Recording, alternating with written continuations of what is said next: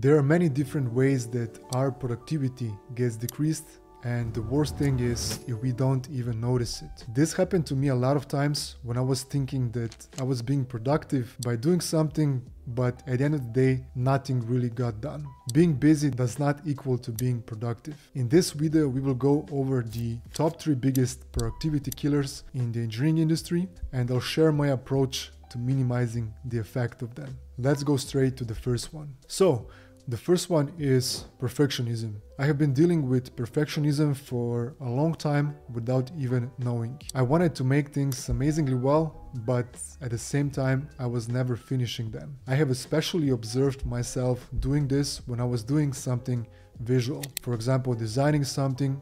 It never really looked right to me. The colors, the font combination, the layout, etc. I had similar issues with coding as well. As an engineer, I often wanted to write the best code possible, the perfect code. A lot of times that also meant that it was never good enough. How I am naming variables, making abstractions, how I am solving particular problems, it was never really good enough. As a manager, I often found myself waiting for the perfect moments to do something. For example, give certain feedback, discuss a certain issue with the team, and that brought quite a lot of problems as things were not getting better on their own. Do you have or did you have a similar issue?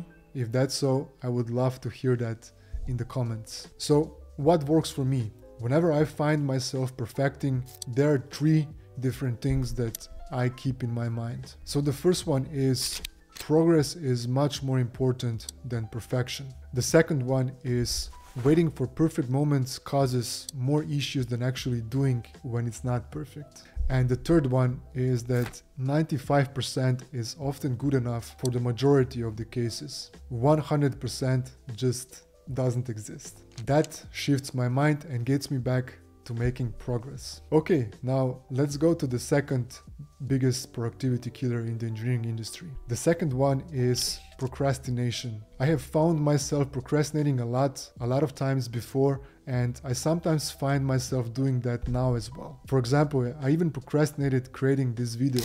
I believe that everyone deals with this to a certain extent, and some people more, some people less. I especially noticed that when I was first started working fully remotely, getting in the zone is far easier for me to do that in the office than at home. I believe the ability to get things done is really one of the most important abilities for both engineers and managers, and not getting things done is not only bad for the team, but it also takes a big toll on yourself. It can cause quite a lot of stress and can ultimately lead to burning out. So what really works for me? The first thing that works for me is to focus on finishing the hardest task first thing in the morning. If I do a morning exercise, then right after. I have the most energy in the morning, and if I get the hardest thing done first thing in the morning, that is going to make my day so much better and so much easier. I suggest a book. It's called Eat That Frog, 21 Great Ways to Stop Procrastinating and Get More Done in Less Time by Brian Tracy. The second thing, I try to find small wins everywhere.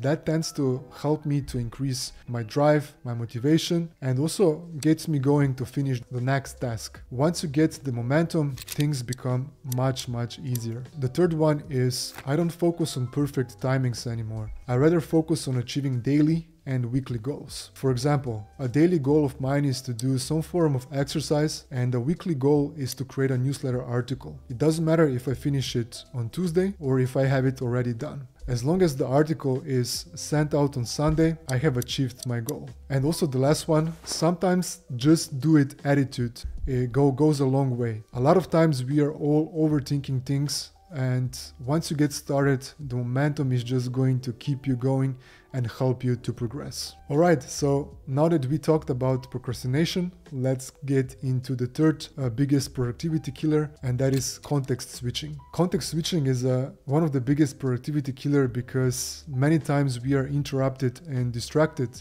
by a certain thing like changing priorities, meetings, or we just lose focus. I felt that quite heavily as an engineer working on a particular project. When requirements changed, in the middle of implementing a certain task, or maybe a random meeting just appeared on my calendar. I always needed a lot of time in order to get back in the zone, to remember everything I had done before. Sometimes I also just got distracted and started doing something completely different, which didn't produce the best results as well. The thing is that you just can't avoid context switching, because it's also very important that you are there for your colleagues when help is needed. So there are certain ways to minimize it and to manage it. For me, I believe it will be a never-ending process to improve on this. Also, as a manager, I'm doing a lot more context switching daily as an engineer, and I have gotten a lot better at it. So this is what works for me. The first one is time boxing of tasks, Pomodoro technique. A timer with 25 minutes of focus work and 5 minutes of pause. It works really well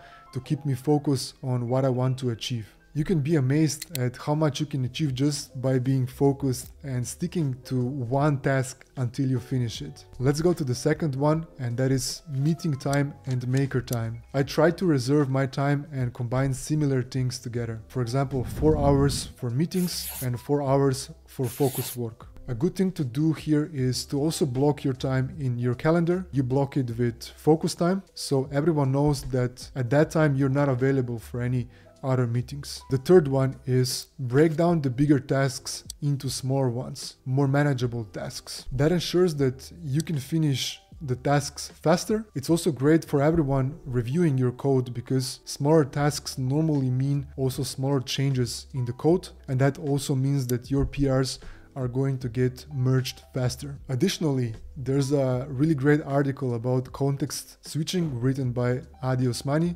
where he shared that it takes 23 minutes to recover after an interruption. I'll share the link to the article in the description. So, we talked about perfectionism, procrastination, and context switching. Let's do one more, a bonus one. So, the last one is multitasking. Whenever I hear that you need to be good at multitasking to be successful, I just find that to be a bad advice for me. Maybe for some people it's different, but I don't really operate in that way. If I'm trying to simultaneously focus on finishing 2, 3, or even more tasks at the same time, I can just feel my energy being drained from it. I then need a longer break to recharge. I'm also a big believer in preserving your energy and using it strategically throughout the day. If you use all your energy by doing multitasking in the morning, there will be nothing left for the afternoon. Unfortunately, it's unavoidable to some extent, like for example, you are blocked or you're waiting for something, but minimizing it as much as possible is very important to me.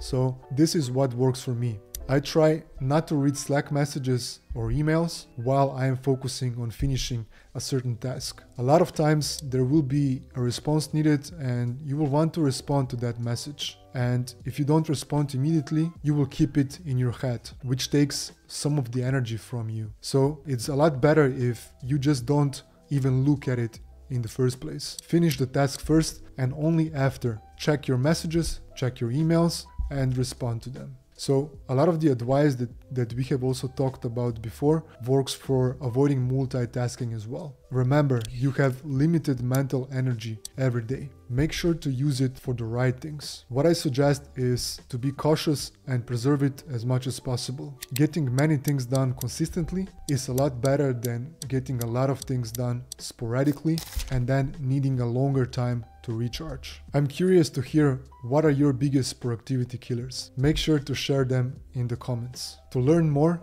you can subscribe to my newsletter. It's called Engineering Leadership, where I share similar tips and advice on how to be a great engineering leader. There are more than 100,000 people already reading it, and I publish 2 new articles every week. Thank you all for watching, and I'll see you on the next one.